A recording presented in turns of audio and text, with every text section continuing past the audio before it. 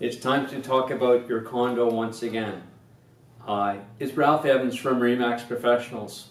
One of the questions that I get repeatedly is about the condominium fees or maintenance fees that people pay. It's one of the difficult things of living in a condominium is every square foot counts. So you want to have a floor plan for your suite that doesn't have a lot of wasted space, long hallways, things that you're paying extra fee for.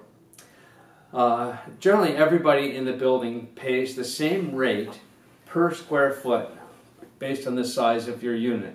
The actual rules of who pays how much is set in the condominium declaration. It's one of the financial documents of the condominium, and there's a whole schedule that sets out exactly the proportion of the total building costs that are allocated to each of the suites.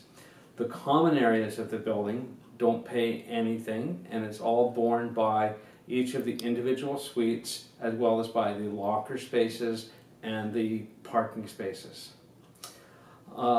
Maintenance fees will include different things in different buildings, and you need to know what's included in your building. And then it is a matter of how well run the building is, of how closely the board of directors is really keeping a lid on expenses and making sure each of the contracts has been well set up and is appropriate. So that's your condo fees, and pick a building that you're happy with and go for it. I'm Ralph Evans from RE/MAX Professionals.